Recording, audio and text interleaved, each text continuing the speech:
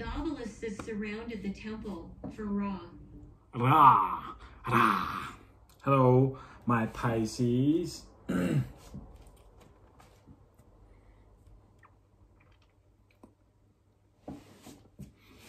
me start off by reading something quickly.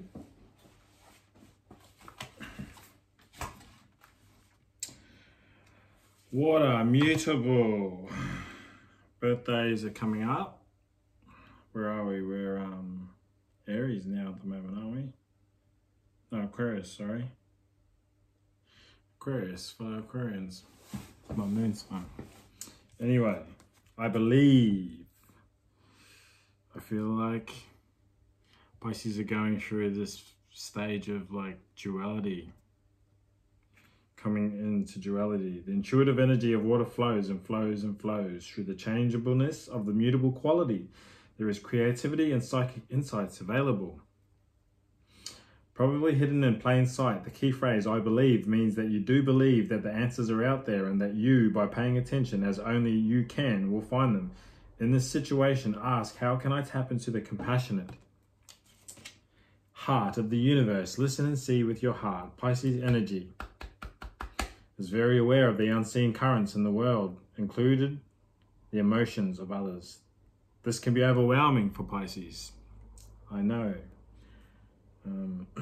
Employ simple energetic protection techniques and avoid destruction, escapism. Yes. All too very familiar with that. Pisces. You're your own worst enemy. But I feel like you're coming into your power. Cycles are changing. Because I drew some tarot cards, and this is what we got. We got the World, 21, the Chariot, 7, 2 of Pentacles, and 3 of Cups. These cards are cool. So the World and the Chariot, I feel like there's movement happening. Duality. Duality. 2 of Pentacles and 3 of Cups. I feel like you're becoming the master of your own powers, your own destiny, and you're going to be able to celebrate it soon. Abundance is coming in for you, Pisces. Meditate and contemplate. New moon in Pisces. This card speaks of dreams and romance, of soulmates and poetry. It suggests that there's a new start coming your way. What did I just say? That's connected to a matter that leaves you feeling somewhere between having your head in the clouds and being in a totally altered state. There could be confusion and disappointment if that's what you've had before and that's what you're expecting. However, if you're onto a good thing, then wish hard, because the words of your soul and your heart could help bring the manifestation of your dreams. If all that sounds is a little wet and watery, then that's Pisces for you. This is the last sign of the zodiac. The new moon in Pisces card can suggest the last-ditch chance to make your dreams come true. Dreams can come true. Use your feelings to guide your way. Logic won't work right now. Use this. Through this. Bring these together. Speak. Face your fears. They may be holding you back. This situation is being healed. If you're going through something that needs, it's definitely being healed. You're celebrating 3 of Cups, the Chariot, like this, yeah. It's time to surrender to divine. Chant Om Namo Narayani. Om Namo Narayani. It's the vibration. It does something. Avoid being deceptive or willingly deceived. You're good at that, Pisces. Letting people deceive you when you know better. Pisces is the sign of reveries and mysteries, or depths of emotion, idealism and hopeless romantics. Yeah, not even funny. It is the sign of water and the unconscious. Its energy is deep like watery depths. The new moon in Pisces indicates a time to listen to your feelings and allow your emotions to free reign. Whatever you're feeling as you pull this card is more likely than the truth, unless you've been kidding yourself somehow, and only you know if that's the case or not. So Pisces, if you've been kidding yourself, you're only fooling yourself. These three come out together as well. I feel like you could be dealing with a Scorpio. There could be a battle with a Scorpio happening, or there's change.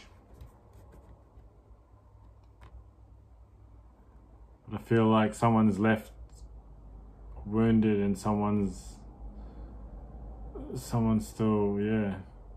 I feel like this could be a battle with someone. And if you're dealing with a Scorpio, I'm dealing with a few, so definitely resonates with me. I pulled 3 of the Divine Circus Oracle cards, and we got Tiger Angel. I've never seen these cards before, so I'm going to read all 3. Bright Baby, and the Voice of an Angel. And if you didn't notice, they're all 4s. So 13, down to a 4. 40, down to a 4. And Tiger Angel, number 4. So 444 might resonate with Pisces. You might be seeing 444. 444, yeah. 44. Death is here too. That's 4. Might be seeing 4444. Might be seeing 44. Might be seeing 88.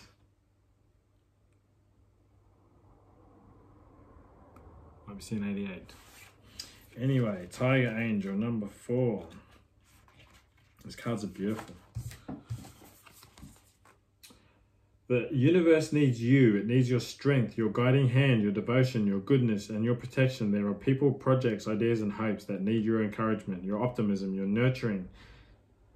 You have helpful healing power in you. Be confident enough to and gentle that your inner power shall uplift and protect many in this world, keeping them safe and inspiring them to trust and love. Wow, yeah, I love that card. This resonates so much with me right now. We all have moments where we wonder if we are doing such a great job at this game of life. The idea of helping others might appeal, and yet when we have our moments of struggle in our lives, we may question whether or not we are good candidate to protect, guide, and nurture others. When the desire to create a positive contribution to the world exists in your heart, you must remember that such desire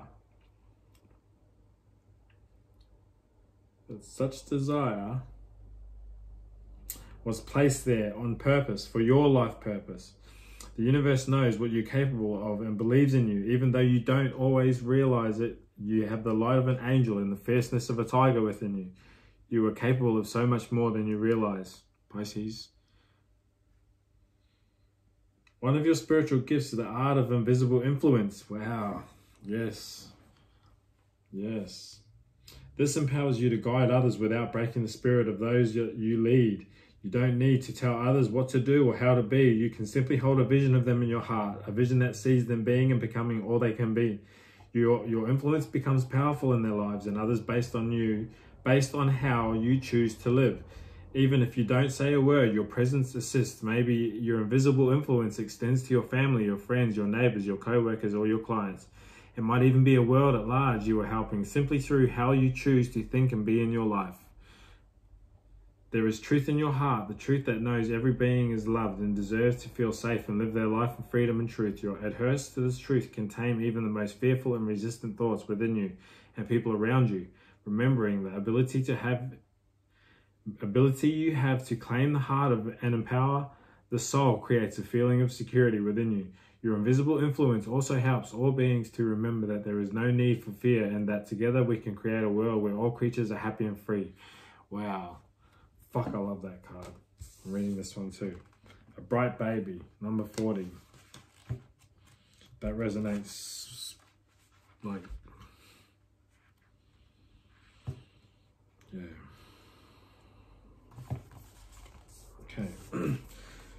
Simple truths will help you most right now. Complexity is the mind at work, whereas the heart sees with astounding accurate simplicity. Don't worry about the details, the hows and the wheres and the whys. Those answers will come in time.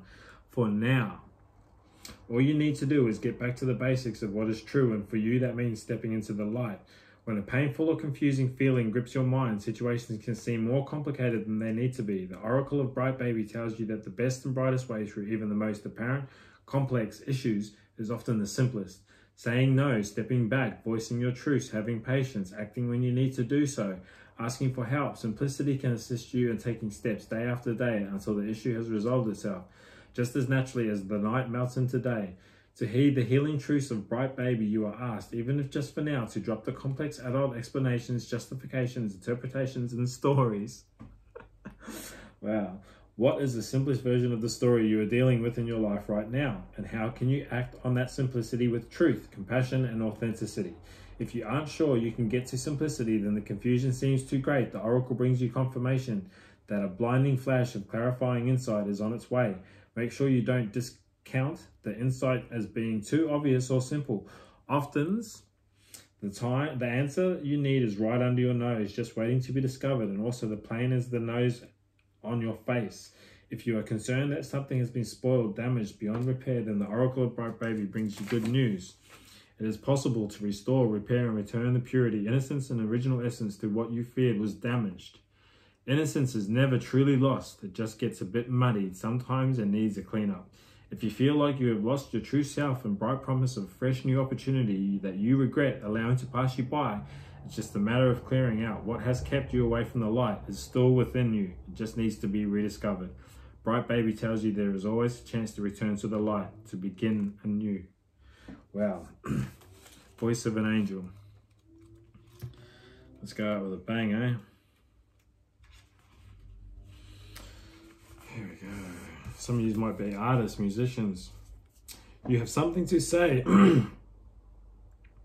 There is a unique voice within you that wants to be expressed creatively in the world, whether it is a conversation you need to have, a truth stated, a song to be sung, or a book to be written. Honor your voice. Actually, that's what I'm doing now. I'm in the middle of writing 2 books. So, yeah, this reading does resonate. Hope it helps someone out there. It's helping me.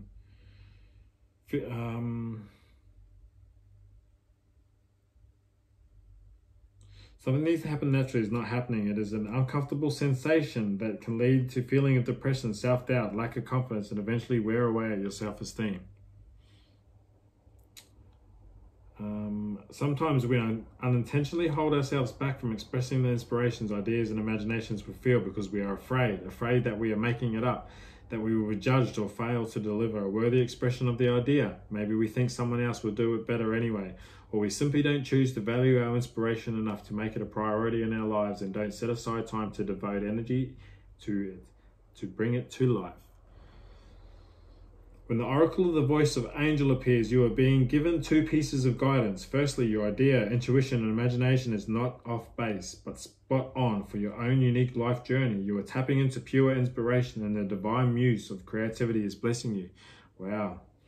If you feel blocked or uncertain about how to direct your creativity, the universe is letting you know you are being sent a muse, the inspiration you need to find your own true voice. Secondly, you are being asked to have trust, courage, and confidence in yourself, Pisces. Trust in yourself. And follow through in the gift of the idea that has been given to you. This is not a time to keep quiet. Play it safe. Hold yourself back or allow others to step up and speak for you. It is time to speak your truth, to express yourself, to have confidence in your own ideas and inspirations and in your own voice.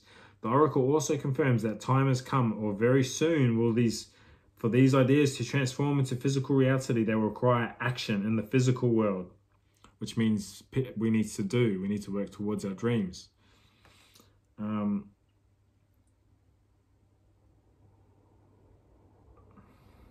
Therefore, you will attract opportunities to bring what started as a wonderful idea into material reality. If you want to manifest something and have already been working to that end, Voice of an Angel confirms that this is going to happen. You will sing your own soul song in whatever way is true for you. Wow. wow, that's crazy. So I've just been working on my website and like, yeah, heaps of things. And